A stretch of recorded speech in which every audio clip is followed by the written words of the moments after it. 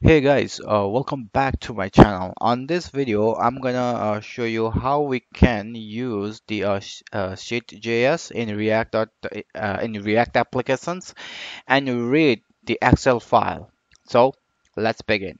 So I have my React application which is running on localhost 3000 here, and this is my uh, project here called a React tool, and I install this project using the React CLI. So the first thing what I'm gonna do is I'm gonna grab the CSS for a Bootstrap, and I'm gonna add it here just to make the little better. I mean the CSS stuff, right?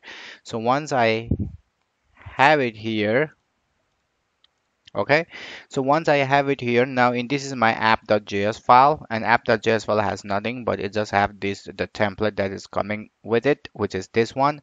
So now my next step was to install the packages, and let me see, I have a Axios React DOM script, but I don't have this package, so I need to install this seed.js. And they have also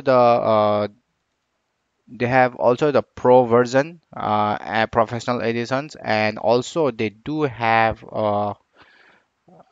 the community version, which is sheet.js dash xlsx. So once I click it here, it goes back to here, but this is the community version. If I search with this and npm, then this is the community version. They also offer a pro version for a performance and enhancement functionality, but we could use this for a community version. So I will install this community version on my React application by installing npm ixlsx. So I can install this package. So while it's installing the package, I will go in my React applications, which is here, right? And I'm gonna go in my app.js file, and I'm gonna remove the header, and I'm just gonna put a test here, and it's gonna refresh and test is here, which is okay.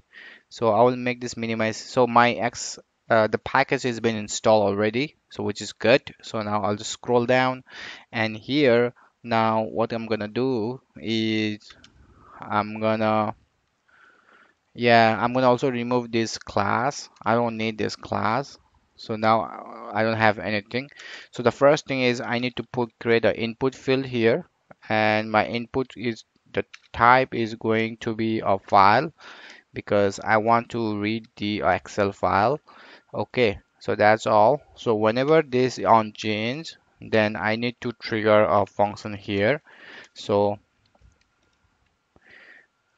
whenever it's triggered, then I need to trigger a function. So I'll create one function called on read Excel function, and this will take the file, and I will get the file on event.target.files, and files there are multiple files, but I want only the first one, so which is a 0. So now it's looking for this React Excel function, which I will define it here. So I will define as a constant here, and this will give me the file here. So once I get the file, so now the first thing what I'm gonna do is I'm gonna create a promise, right? New promise, promise, promise, and promise will take the reject. So resolve first and reject, and it will return you a function here, the callback. And on inside this promise, now what I'm gonna do is I'm gonna read the file. Okay, so I will create the new file here, and this is going to be a file reader. Okay, so basically just reading a JavaScript. I'm just using a JavaScript file reader here. So it's going to be a file reader, and the file reader is going to be read as array buffer, and array buffer now need a file. So I'll provide the file. So now it does read the file, and when its read is been done, or when the file reader is on load, it will return a another function, and inside this e we could able to get the results. So on e we will get the results, and that's going to be our array buffer. So it's going to be buffer array, and e dot target the results, we will get that. And once we get that, now we need to use the library we put in our packages, and library is xlsx from xlsx. All right. So once I import this library, now I could use the classes which is defined inside the library.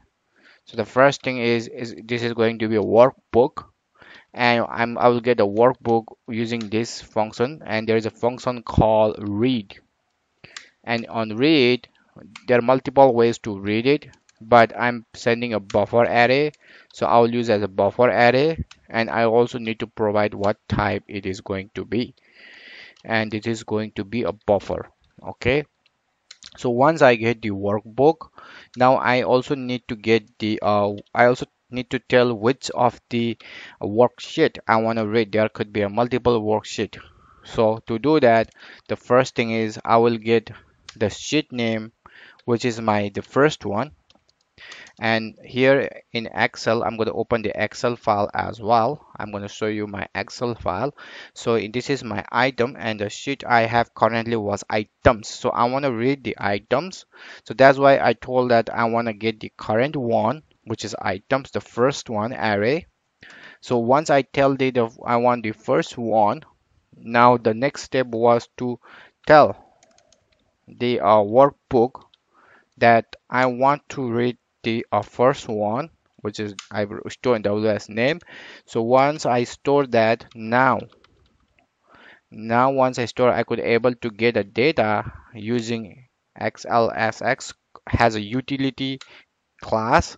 On utility class, there is a function called sheet to JSON. All right, JSON, and in a JSON we could provide worksheet, and after that I could able to get a data here. So once I get a data, I'm using a promise, so I will send as a resolve. Okay, so if the file reader has something wrong, I will put it here a little bit. If the file reader has something wrong going on error, then it's going to return or error as well, error, and I will just throw a error here, right? And it's going to be a reject. It's going to be a reject, and result is going to be on error. Okay, so I have this now, which is good. So I already done this. So once I wrote this promise, now I could able to get the data. So promise dot then I could able to get a data here. So let's print it on console log here. Okay, let's see that it's gonna work or not. uh, so now what I'm gonna do, I'm gonna little cancel here, move a little bit here. I'm gonna pick this, and I'm gonna pick the output. Oops, I didn't open the console here. So here it is, guys. It's on line number 32. It's printing all this my array, and this is everything is coming from my Excel. If I open my Excel, it's going to start from 2 to, I mean, it's going to have 17, and I have a 15, I have a 16 row here. Length is 16. Of course, it's not going to read the first header because it already has the headers on his property here on the object. So now once I have this, now I could bind this using state here. So it's going to be a use state, and use state going to be Excel data or item. It's item data. So I'll just write here item.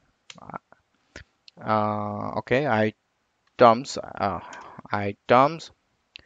So once I have this, this is a initial state. It should be a empty array. Once it's been received the data, then I will put it on D.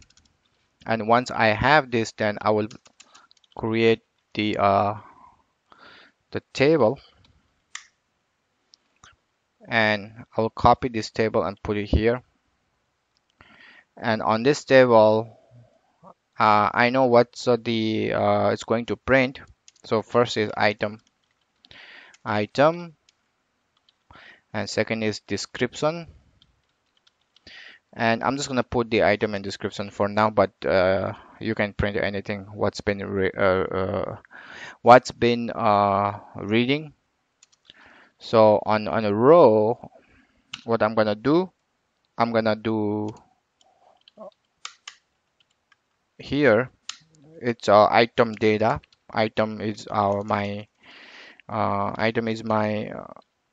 hold on. I want to check what my state name is. Yeah, it is item. So item is my state name. Items are map, and I'm gonna print it here.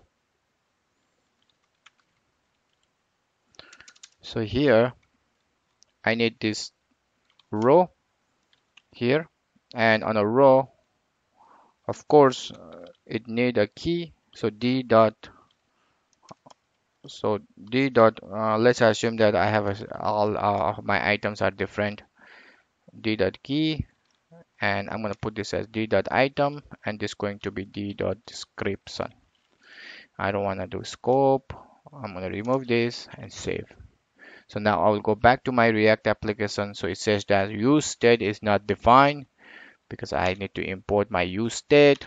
I'll import it here and React. Once it's been imported, now I can see my here and here item and description, and I'll just put the output, and here we go, guys. This is my item here and this is my description. Okay, just to look a little better, maybe I could also add the container here. So okay, so now if I pick this, and here we go, this is my item and description, which is reading from my Excel file. So here is Excel file, and it's reading from C2518S6, and if I go in bottom, then HRM gamma is here. So that's all, guys. I'm gonna put this code in a GitHub as well, and I hope you guys learned something new. And please do not forget to like and subscribe my channel, and thank you very much for watching, guys. Bye for now.